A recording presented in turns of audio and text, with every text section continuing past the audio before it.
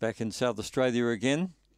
It's come into 380, a bit of late money for it, and 950 Blackpool Donny. Green light is on, and the lure is running. Favourite in the 4. They're off. He missed the kick a bit, and Go Brandy was clearly the fastest out. Going across from the outside, Scott to Give to be second on settling from Blackpool Donny. Matty Matuz has got well back in the field to be second, the third last, in company with McIver Neville. And further back, See Me Turbo. Down the back they go. Go Brandy is not waiting for them. It's out by 6 or 8 lengths. In second place, Scott to Give is trying hard to run it down. Then came Blackpool Donny. But this is a space job. Go Brandy by 5 lengths. McIver Neville got home for second. Came from nowhere.